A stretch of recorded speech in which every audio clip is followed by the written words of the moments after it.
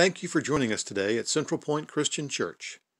This is the online worship service for Sunday, April 26th. If this is your first time worshiping with us, or if you are a returning regular, we would love to hear from you. If you have a prayer concern or simply want to make a suggestion or comment, you can do so here on YouTube. You can also find us on Facebook, or you can reach out to us by email at centralpointcc@gmail.com. For those who receive our email notifications, prayer list updates and other church-related announcements are sent out each Sunday morning. Please take the next few minutes for silent prayer and meditation.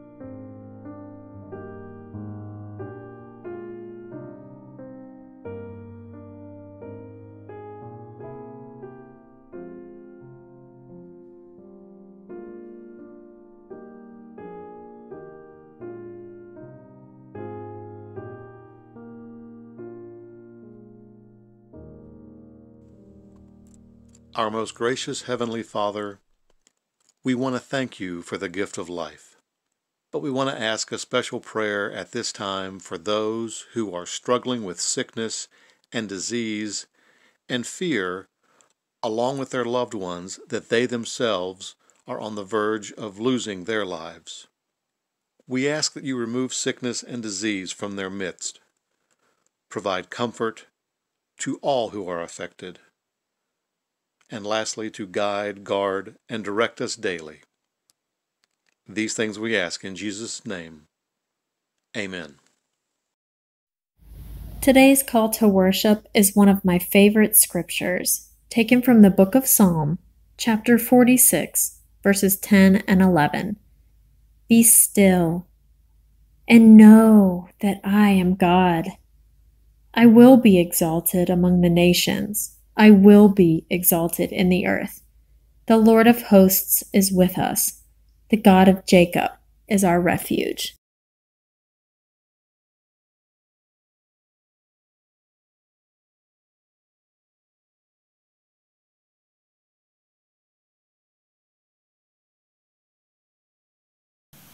Hey everyone, and it's great to be with you this weekend, and so glad that you are with us this weekend. And we're going to continue in our series that we started last weekend, simply just entitled Jonah. And I want you to look with me at the very last verse of Jonah chapter 1. And this is what we see. It says, "And the Lord provided a great fish that swallowed Jonah, where he spent 3 days and 3 nights in the belly of a fish." See, now that's where we left off last weekend, and that's where we're going to pick up this weekend. So if you want to look with me over at Jonah chapter 2, Jonah chapter 2 is considered a prayer of Jonah. It's a beautiful Hebrew prayer. In fact, some people actually call it a psalm of Jonah. Now, as we read this, you have to recognize this is just a snapshot of Jonah's prayer. It's not, it's just giving us an insight, a little glimpse into his prayer. And Jonah's in this belly of this fish for 3 days and 3 nights. And he's praying a lot. So I would just assume, and if you'll allow me to assume, this isn't just the only time he prays, but I would think, I don't know about you, but if I was in the belly of a big fish, I would be praying probably more than just one time. So this is just a glimpse into one of those prayers, if you will. So let's just dive right into this. From inside a fish, now get that image in your head now. Inside a fish, Jonah is praying to the Lord. He's praying to God. And you see, God has got his attention. So this is what it says. It says, this is Jonah in his prayer. It says, in my distress, I called on the Lord, and he answered me. Now, can we even grasp what it means to us to have the ability to call upon the Lord? The God of the universe, the creator of the universe, the sustainer of life, the one that breathes life into each and every one of us, the one who spoke and hung the stars into existence, who created the heavens and the earth, the whole entire galaxy. Can we even grasp what it means to be able to call upon him and the fact that he actually answers us? See, Jonah called on him after basically he said, forget you, God. I don't want to have nothing to do with you. If you remember, God had instructed Jonah to go to this place, to go to Nineveh, to share the good news. And Jonah had said, no, I have other plans. I don't want to do that. But yet we find Jonah now in the belly of this big fish. He's crying out to the creator of the universe. He's crying out to God. And God answers him. God answers him. We can call on God and he will answer us. And like I said, can we even really grasp that? See, sometimes though, people won't even use the word pray. They'll just say, hey, when we hear someone's going through a hard time or they're dealing with a struggle or they're dealing with a problem, we just simply will say to them, I'm sorry, and I'll be thinking about you. Instead of, hey, I'll be praying for you. Or even better yet, say, why don't we just stop right now? Why don't we pray about this? Instead of leaving someone, just pray with them there. Calling on God, and he will answer us. So Jonah says, in my distress. See, for some of us, for us right now, in this new normal, for all of us, we have to agree. One way or another, it is a little stressful. It's hard to grasp. It's hard to wrap our minds around even the different things. What's the next day going to be like? What's a week from now going to be like? What's next month going to look like? Are we going to be able to take vacations or not? What's life going to look like? Are we going to be able to go back to school in the fall? Is there going to be football in the fall? What about baseball? Is it going to start back? Is the NBA going to finish? All these different things. These questions, troubles, struggles. Jonah says, in my distress, in agony, as if I am being born, I called on God and he answered me. Now, this word is a word that is used when someone is giving birth. When a woman is giving birth, it means the distress of labor. It means the tension as if the pain of childbirth. And so when we look at this, when we look at what Jonah was praying, he's inside the belly of this fish, and he's using a pregnancy word here when he says, in my distress, in his agony, as if I'm being born. I'm calling on God, and he answered me. And then look at the next part of the verse. He said, from the depths of the grave, I called for help, and you listened to my cry. Now, the King James Version translates it as hell. From the depths of hell.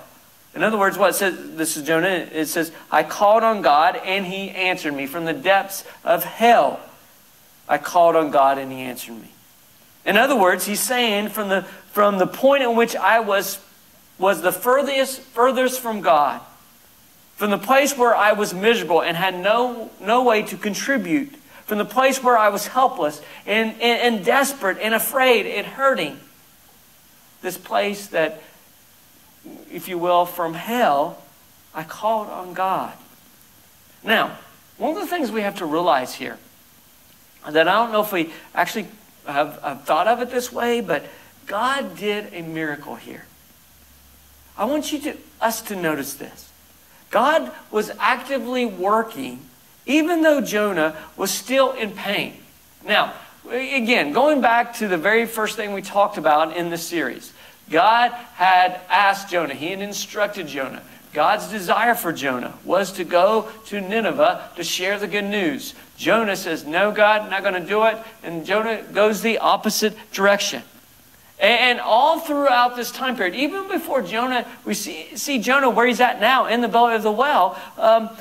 God was moving. God was doing different things. For instance, watch the different phrases.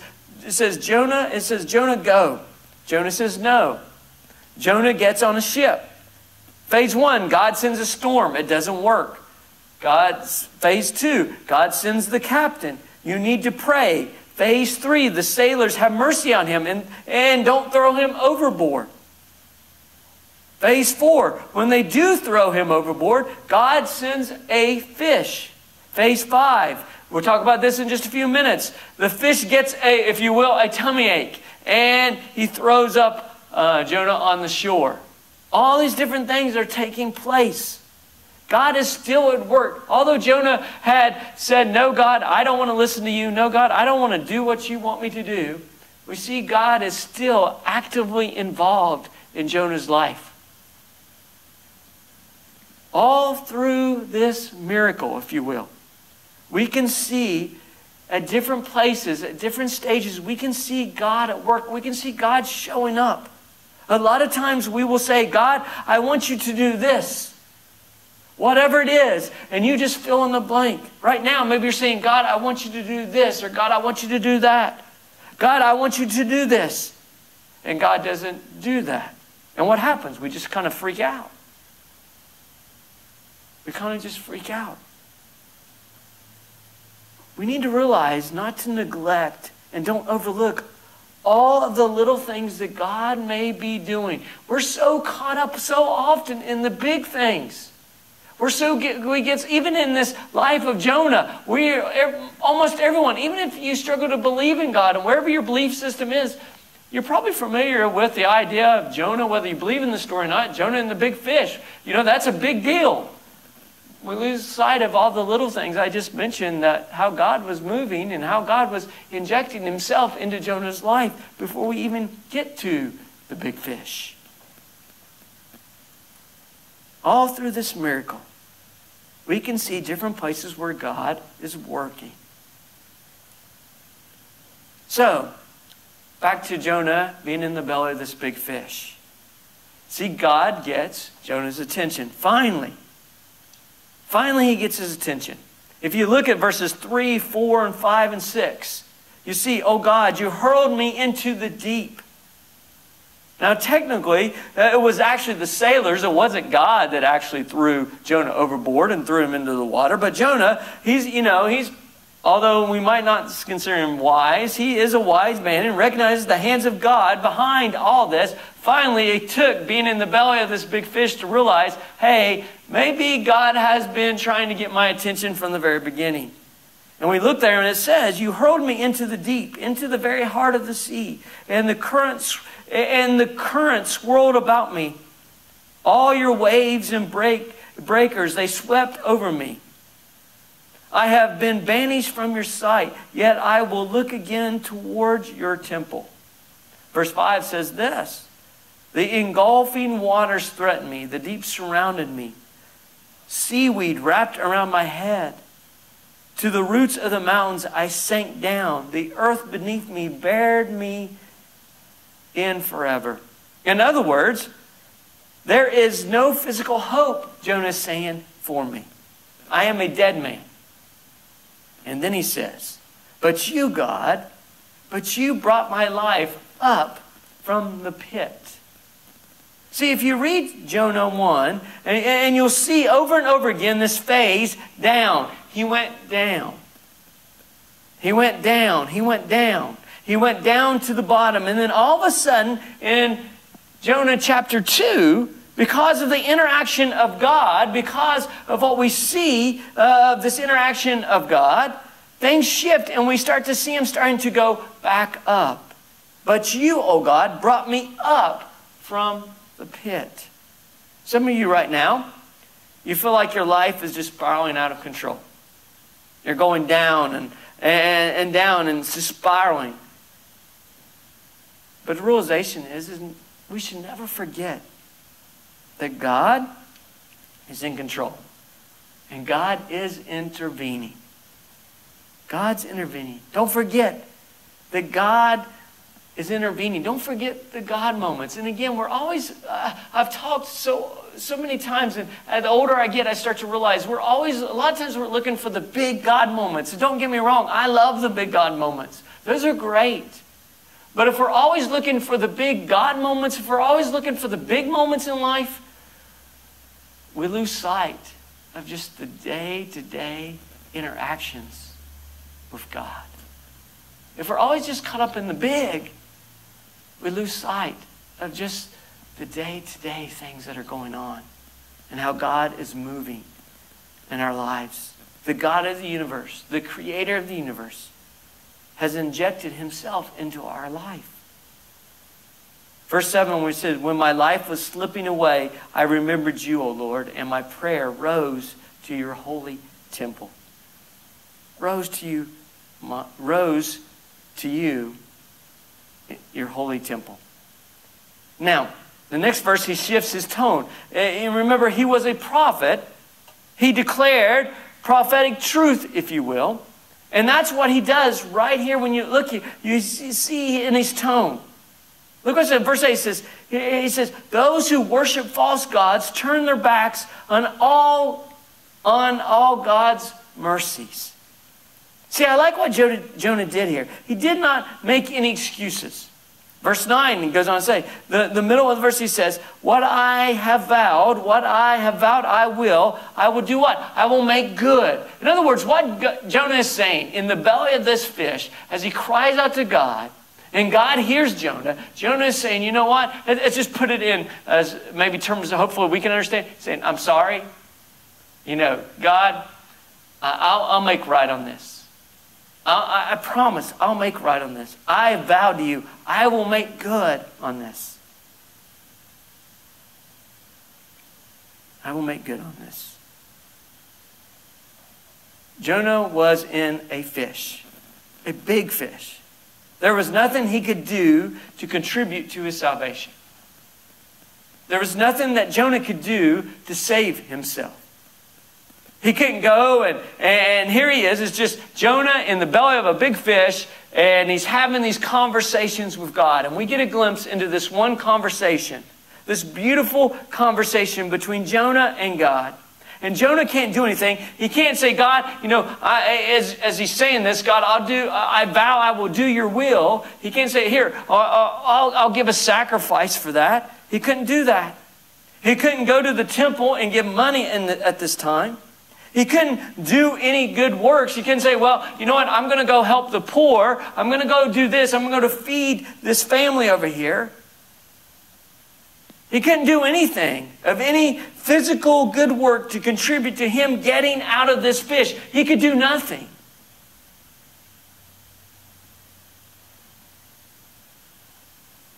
He couldn't do anything. And then I want you to look at verse 9. Put that in your minds. Maybe write it down on a piece of paper. Jonah could do nothing. And then verse 9 says, I couldn't contribute anything.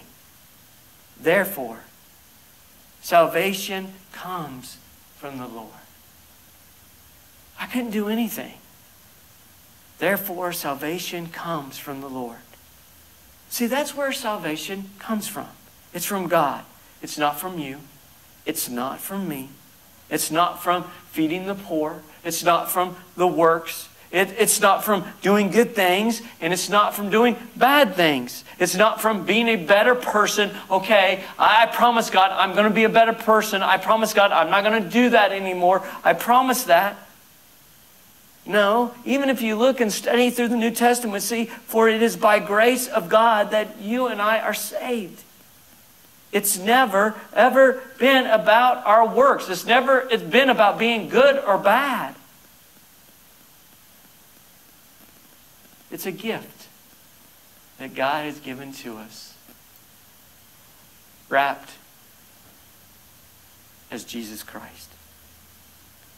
See, salvation comes from the Lord.